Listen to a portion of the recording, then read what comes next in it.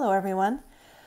I should start off by saying that I've never ever done an unboxing or a flip through of a tarot deck before, even though I have been using cards for about 2 years now. I just felt compelled to share this deck with all of you because it's absolutely gorgeous, and I've only seen one other quick little video of it online. So I just wanted to bring it to more people's attention because I've really connected with it. And as I said, it is simply gorgeous. It's the Soul Cards Tarot deck by Christine Fredheim, Karina Nika, and Eva Eklund. This is an indie deck. It was created in Greece by these three lovely ladies. However, all of the words and, the title cards, everything's in English, so it's very easy to use. It comes in a 2-part box, very sturdy. The box is gorgeous, just like the cards, the same finish, this velvety matte that just feels like a rose petal. It's simply gorgeous. And that's on the back. It does not come with a guidebook, but if you go to the website, soulcardstarot.com, they have all of the card meanings and several layouts for you to try. So I encourage you to do that. Okay, let's get to the cards. So I should say that I first learned about this deck from Facebook page that I belong to called For Love of Cards. Somebody posted information about this deck, and the minute I saw the images, I fell in love. I went right to the creator's website and decided to order a deck. Unfortunately, the 2 versions of this deck, the blush and the black, are on pre-order for a second printing. They said that the decks would be mailed out from Greece sometime mid-April, so I did order the black deck from the creator, but I decided I couldn't wait. I wanted to get my hands on it, so I ordered the blush version from a shop in Maine, and it came within a few days. I think they're sold out of the black. I'll put the link for the store where I bought it below.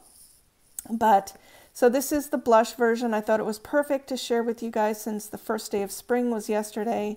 It's vibrant, it's colorful, there's different shades of pink, it's stunning. The deck is gilded, but it's not that glittery gold that comes off. It's a very matte gold, which is beautiful. It reminds me of the Moonchild Tarot and the Starchild Tarot, kind of this antique-y, mattish gold. It's just beautiful. The lighting isn't the best in here, so I don't know if you can see this, but the cards are a lovely blush pink. Just beautiful. Now I will say that this is a pip deck. There are no images of people or animals or anything like that. It's simply geometric shapes and symbols. So I have to say that almost every single tarot deck I own has either people or animals on it, kind of scenic cards. And I always thought that that was what I needed because I thought it would help me interpret the cards and understand the meanings. But when I saw these cards, something in me clicked, and I actually think that I was afraid for no reason. These symbols are bringing out my intuition, and I'm just connecting with these cards, and really wonderful things are happening. So I highly encourage you guys to check it out. I'm going to just go through them really quickly now, just so you can see how beautiful they are. But for more information and to order the cards, go to the website soulcardstarot.com. Okay, here's the major arcana. The Fool,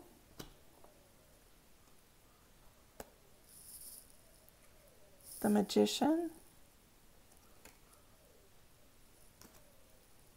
the High Priestess. So there are little clues on each card, the crescent moon, the kind of the eye, so you know what's up. I love them. I think they're just gorgeous. I love everything about them. So here's the Empress. Look at the Queen, the Earth Mother. Here's the Emperor, the Hierophant,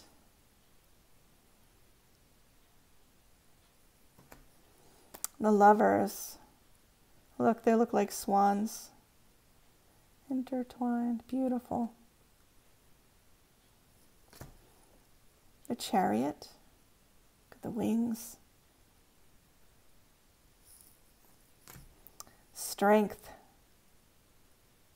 look at that lion's face. Oh. This is, I think, my favorite card, the Hermit and his lantern. Wheel of Fortune, Justice, the Hanged Man. It's like a pendulum. Here's the Death card.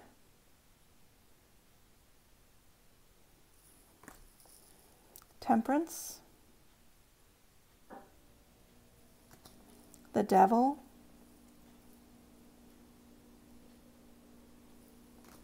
the Tower, the Star,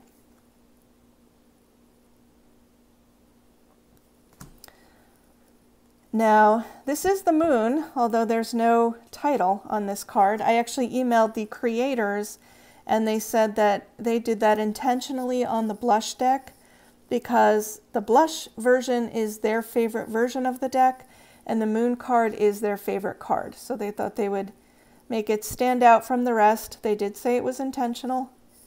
I don't know, but it's pretty clear what the card is, so it's not that big a deal if you miss it. Here's the Sun, Judgment,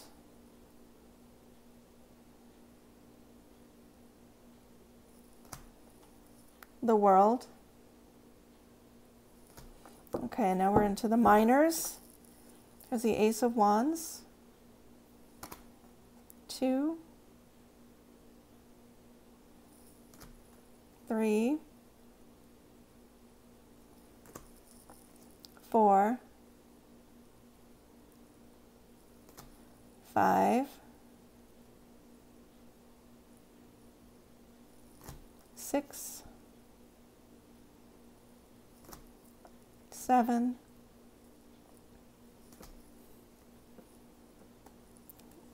8, 9, 10.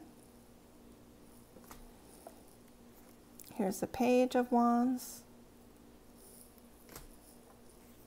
the Knight, the Queen, the King. Okay, and next we have Cups, Ace of Cups, 2 of Cups,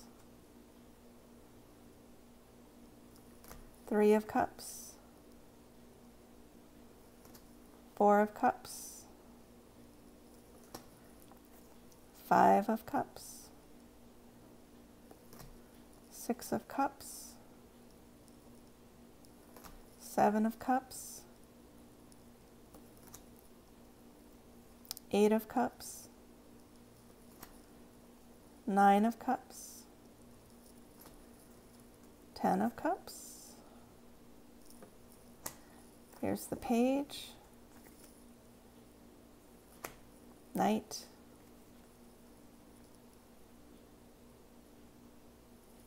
Queen, and King. And then we have the Swords, Ace of Swords, 2, 3, 4,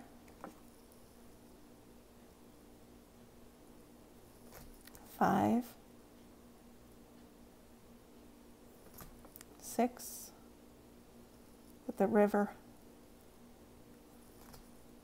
7, 8. You're stuck. 9,